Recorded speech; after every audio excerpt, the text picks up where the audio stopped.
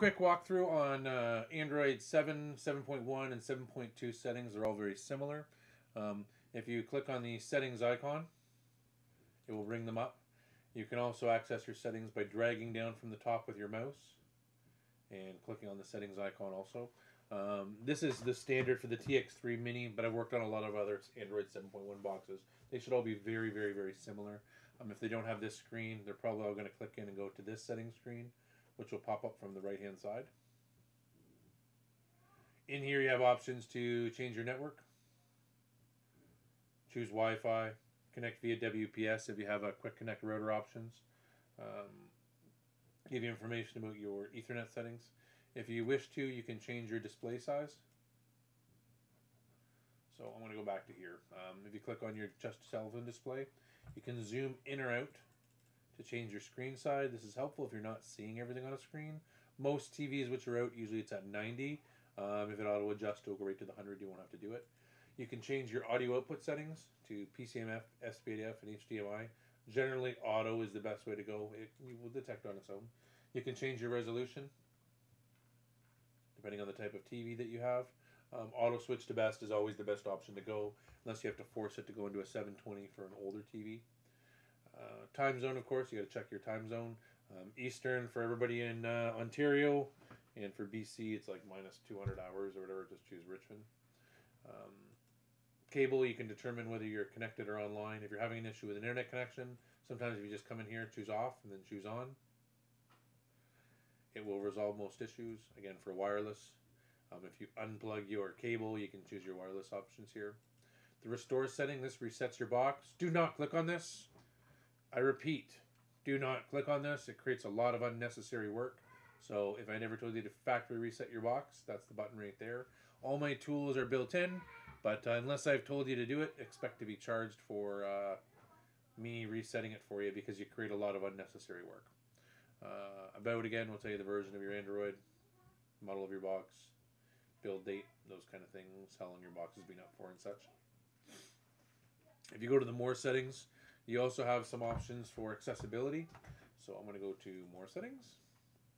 CEC control, I generally recommend that people actually turn it off and keep it off. And the reason being is CEC control causes nightmare issues with power controls and such. If you want to look into any of your individual apps here, you have the option inside the settings to clear the data or clear the cache. Doesn't matter what you do. Usually you could press clear the cache, will get rid of temporary files. And if you clear the data, it will delete all your settings for the app. So if your Facebook data had been in that app, there would no longer be anything. The same can be said for the updater. You can clear the cache or clear the data. You can clear cache and data on apps that don't require any user setups. If you're just having a problem with something opening, let's say your Koti's not opening, you can click on Koti and just click clear cache, and then after that it should open just fine. If you're having a lot of issues with Koti, if you wanted to, you could clear the data first and then run the update wizard, the green updater and such. That's another video. But this is about settings. If you want notifications to be turned off on a particular app, you can turn them off on this way also. One example would be for our good friends down here on, where are you, Terrarium TV. Turn off the notifications if you don't want it harassing you all the time, because it's known to do it. You can also turn those off inside Terrarium themselves on the older versions. With Android 7, you have the ability to stop that in its tracks before it starts. So that's the app section. Storage and reset, again, do not click on factory data reset unless I tell you to do it. There's no need. You're creating a lot of work. If you go to the accessibility section, you can change to high contrast text, which makes things a little bit easier to read on your screen. Doesn't really do a heck of a lot of things here. Like captions wouldn't directly be on most things, just the way that Android's set up. But if you do go to more settings, there is some accessibility options here, which would be very helpful to people. If you work your way down to, it's in here somewhere, I know it is. Location, device, Google, backup, system, there it is, accessibility.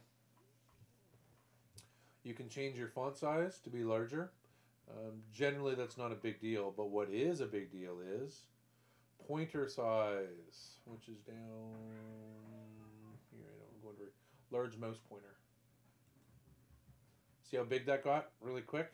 That's very helpful if you have a hard time seeing the pointer on your screen. And that's global. So when you're using all these apps, you end up with a much larger pointer. A lot of people have reported that as being very, very helpful. So to get to your settings again on Android 7.1, it's either here. You can always press plus, choose an application, and add another shortcut for your settings if you don't currently have it on the screen, which would be right here. And then you'd end up with 2 settings on your screen. Or you can click on the 9 dots, scroll down and find the settings in here. Or sometimes it's under the Utilities tab.